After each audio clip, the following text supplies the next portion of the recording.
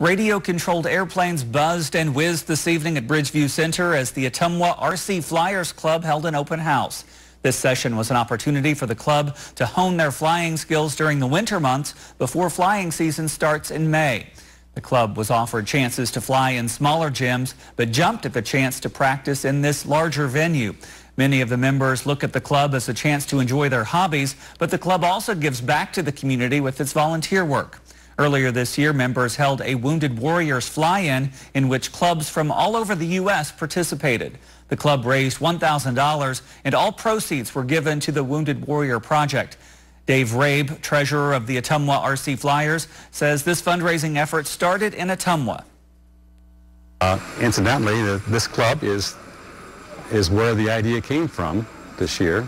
Joe Wilson presented it to AMA headquarters, and from there it just grew, and we're very happy that our club got this event started.